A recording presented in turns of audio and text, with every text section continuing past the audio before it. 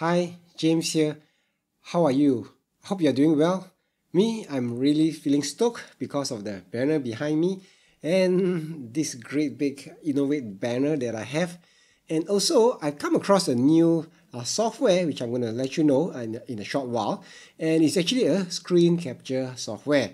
Now, you know that I have been making a lot of screen captures, and my favorite Swiss Army knife for screen capture is actually OBS, or Open Broadcaster software. Now, the advantages of the Open Broadcaster software is I could do green screening stuff like what I'm doing right now. You can do live streaming, and it is truly like the Swiss Army knife. You can do all kinds of settings to it, and you have full control, right? Whereas this new tool that I'm going to share with you, and the name is called Loom, or Use Loom. It is actually a very big tool. It's a very simple tool that allows you to do probably about 80% of what OBS can do. However, it allows you to do all that without having to do all the settings, and all you need to do is that you just install a browser add-on or a browser extension. Hint, hint. That means that it's going to be on Google Chrome, right? So, and you can actually just get started with that. So without much ado, let's switch on over to the other screen and see what this software can do. Alright, the software is https useloom.com, and the tagline that they use is actually faster than typing. So what you need to do is actually to log in either with Google or use use Outlook. Now, before you do that, you need to head on to the bottom of this page to add the extension, and click on Add Extension over here, and it will actually add an extension called Add Loom Video Recorder and Screen Webcam and Mic to your computer, or rather to Chrome browser. Now, I've already installed this, so you can see that there's this extension over here. My Chrome browser I've already installed this extension, so I'm just going to log in with Google. Alright, so this is my home page, and as you can see, I've already done a few test recording. Alright, so in order to start recording, after you have added the extension, alright, so in order to hit to start recording, you need to click on this button here on your Chrome browser, and you have some settings out here that shows you whether you want to switch on your camera, whether you want to switch on your mic, and what you want to capture. Alright, so I'm going to do the capture first. Okay, so you can actually capture just the cam alone. You can capture the current tab, which, for example, if I'm open on this tab, then it would be the current tab, or the entire desktop. Okay, so I'm just going to select desktop. If you select the current tab, it will change. Alright, and then the next thing is actually to select the microphone. I'm going to select my microphone over here. Okay, so and that's going to be the default.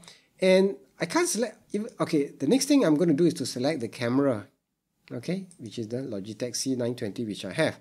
Now I'm going to switch off this recording and use Loom to do the recording, because Loom and OBS, which I've used to record the screen, both of them wants to take control of the webcam, and if I don't switch off the webcam from OBS, Loom is not going to allow me to do the recording, and you won't see everything.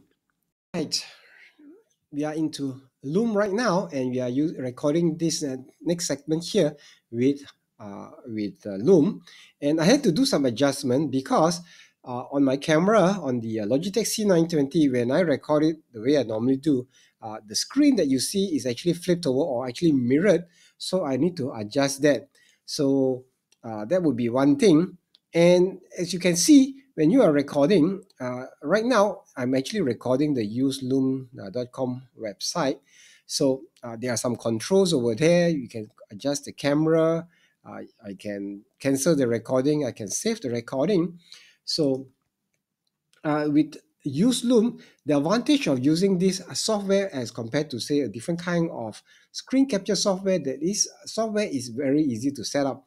So what you want to use it for is perhaps you want to show something on screen and explain it to somebody, right? Like just what the Loom website mentioned, right? It is better than using words. So for example, if you are working with a web designer and you want to make some changes on your website, it is much easier to say that, to point and do a recording and say, okay, I do not want this point here. For example, learn more, I want to remove this, and you can actually just explain. Or if you have some documents you want somebody to sign and there are maybe 4 or 5 places, you can tell them, okay, you do a PDF on your computer screen, share that screen, and tell people, well, this is the point that you want to sign and initial, and you may want to run through some points. You can do that as well. So that would be some ways you can actually use Loom, right, to explain your point across, right? Now, the other advantage about Loom is that when I click save, the video is already online. Well, the website or Loom would actually take some time to process that video, but once it's done, I don't have to upload anything, so you don't have to wait for uploads for huge video files. So it will be much faster to share the link. Now, what about the disadvantages? Well, Loom is very easy, and if you are making Loom is very easy to use. So if you are making a quick video or you want to do some screen recording, it is very fast. The settings are all done automatically basically with the lights and with the audio. Things are done. However, the quality of the video that I found once I download the video isn't as high as what I prefer it to be.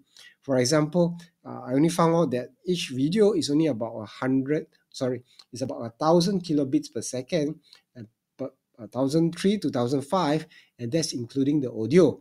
For normally recording that I do, I record at a much higher bitrate, around 5,000 or 6,000, depending on what sort of things I am recording.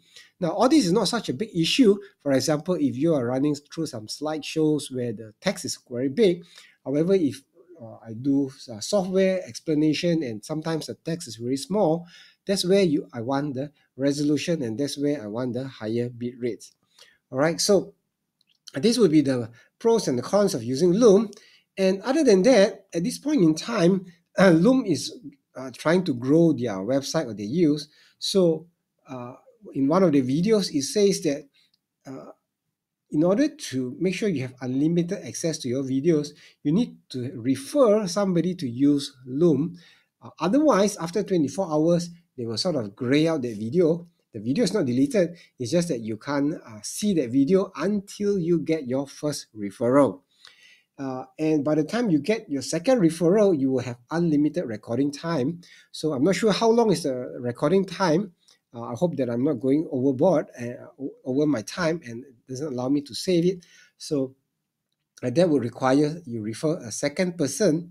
And on the third referral, you get $15 towards new features. So I guess there will be some paid features that you need to pay for. And that's where your money is used.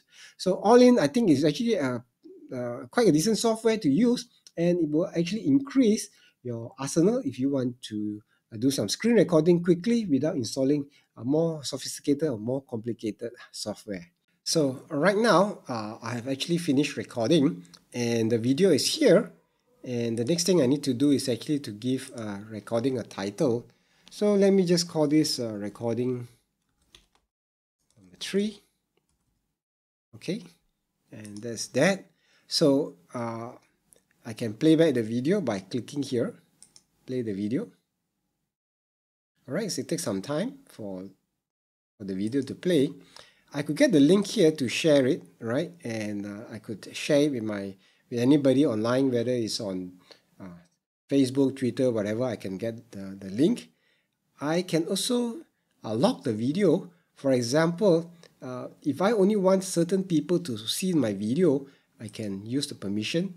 So the default is actually anyone with the link, but you can actually create a password.